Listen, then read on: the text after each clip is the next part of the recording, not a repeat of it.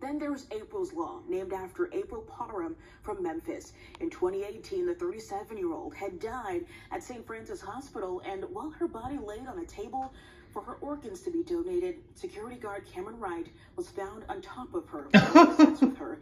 April's Law makes sexual abuse of a corpse a felony that lands a perpetrator on the sex offender registry as well. Parham's parents fought for the law on Capitol Hill, saying God damn. This motherfucker had sex with a corpse. And now gonna be registered sex offender the rest of his life. God damn. And this is why he was at work, mind you. He was at work having sex with a dead body. Shit. But now he works at a funeral home and all his dreams came true. He be having menage a trois every night.